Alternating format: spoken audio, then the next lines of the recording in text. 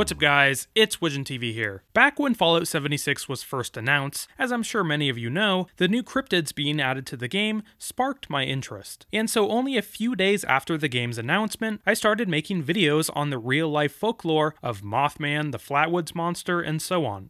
Since then, I have continued my coverage of these creatures. It was interesting to follow the story of these creatures from the real-life lore to the in-game lore.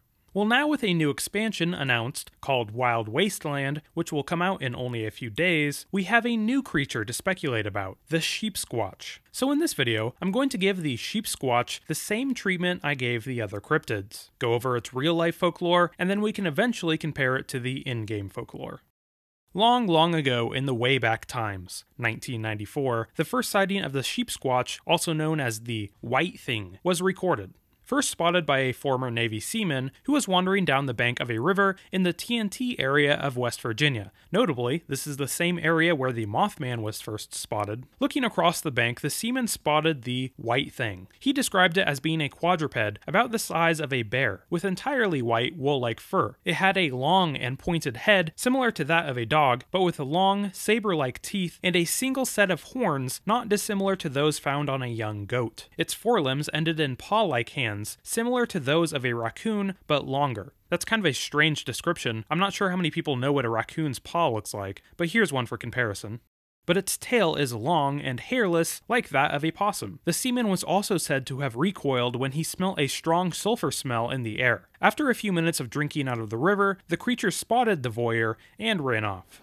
So this encounter seems pretty believable, right? It's detailed and it's grounded in reality. But here's the thing. This, the first witness of the Sheepsquatch, consumed a variety of mushrooms he found in the forest before this encounter, so the legitimacy of this can be easily questioned. Obviously there are more encounters and witnesses of the Sheepsquatch, but that's not to say this encounter isn't enough to create the Sheepsquatch's folklore alone. The folklore of the Grafton monster was created by a single journalist on a slow news day.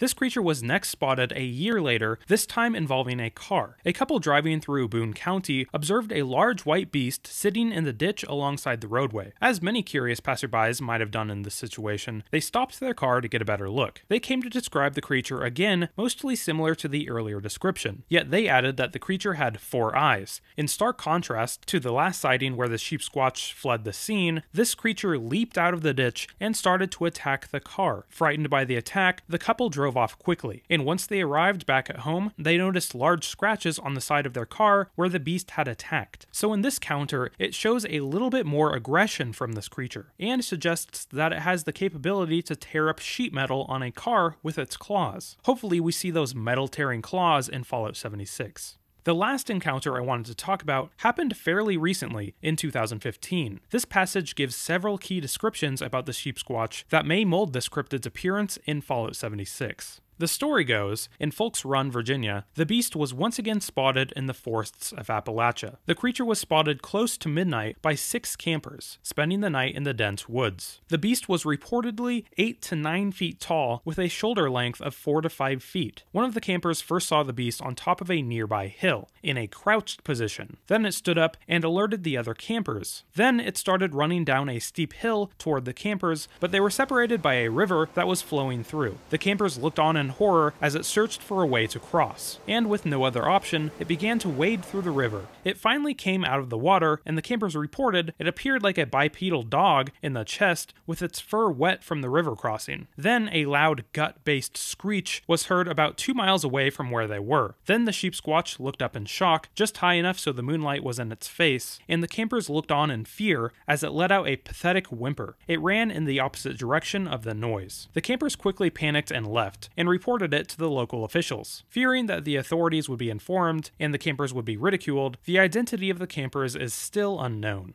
The description of the Sheepsquatch in this story is, in my opinion, going to match the Sheepsquatch from the game, because of its hulking size and aggression. If the creature in-game is about 8 to 9 feet tall, it would be around the same size as a Deathclaw, and every bit as scary. But there is one thing that is certain about this creature. It doesn't have ambiguous motives like the Mothman. We know from all of the stories, except for the first one, that it doesn't like humans, and will show aggression towards them. From any perspective, an encounter with this creature is going to be a challenge in the game. game. It shows in the official roadmap that this creature will be introduced on March 12th, but the whole story will not be available until the Sheer Terror update that will come out on April 9th. Alright guys, that's all I have on the Sheepsquatch. I hope everybody enjoyed the video. If you did, make sure to like and subscribe. It really helps out my channel. Also, if you made it this far in the video, consider joining my channel's membership. You get a cool little cryptid symbol next to your name when you comment, and it goes a long way in supporting my channel, so thank you. Also consider following me on Twitter. It's the best place for me to keep in contact with you guys. But anyway, this has been Widgeon TV. Thanks for watching, guys.